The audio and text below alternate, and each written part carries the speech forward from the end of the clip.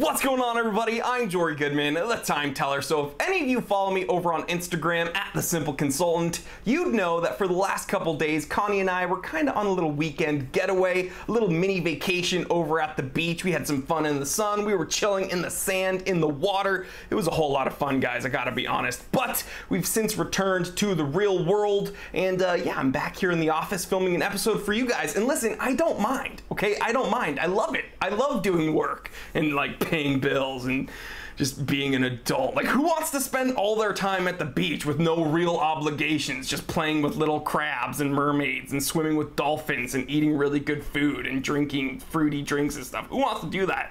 That sounds stupid. Sounds just so dumb. Anyway, okay, I was posting a bunch of pictures of the two watches that I brought with me on this little trip, and I was getting a bunch of questions from you guys asking me how exactly I go about choosing which watches I bring with me when I travel. And that's a really interesting question. So I'm gonna share with you the two watches that I brought with me. We're gonna talk about why I chose them, and then we're gonna kind of finish up with my vacation watch criteria. It's 4:25 p.m. Let's get down to business. Now guys, I'm currently wearing my Rolex Bubbleback 2940. I did not bring this watch on my trip, but I did bring two really cool watches. The first one being my Boulder Odyssey Vintage Black Limited Edition. Now this is a really, really cool dive watch in my collection. Only 100 of these vintage black models were made. It's got a 45.5mm case. It's powered by a Swiss STP-111 automatic movement. You're getting a 44-hour power reserve. You're getting hacking and hand wind. It's got a 500-meter water resistance rating with a threaded crown, of course. It's got a double domed sapphire crystal. It's got a helium escape valve over by the 9 o'clock. And if you look at the dial on these indexes, it's got that awesome faux patina. Obviously, it's called the Vintage Black, so this is gonna look kind of like a vintage watch. And you're getting that aesthetic from old radium Superlume. So everybody asks, with that faux patina, does it still light up? Yeah, the lume looks amazing on this watch. Even the pip has that old radium Superlume, and it looks amazing. And I'm wearing it on a factory Boulder isoframe style strap. And the second watch I brought for this trip was my Frederique Constant Moon Timer. Now this amazing dress watch has a 43mm case, and I know that sounds big, but I think it wears perfectly on my 7.5-inch wrist. It's powered by the FC330 automatic movement. Of course, it's got hacking and hand wind. Of course, it has a sapphire crystal. But what you might not know is this dress watch has a 100-meter water resistance rating with a threaded crown. Very, very cool. So if you couldn't tell, when I'm on vacation, I like having a sports watch to wear during the day and kind of a dress watch to wear when I'm going out to dinner or just for the evenings. But I don't pull just any sports watch or any dress watch from my collection to take with me on a trip. No, that's amateur. Come on, guys, I'm the time teller here. I have some vacation watch criteria. Number one, I always take into consideration the location of my vacation.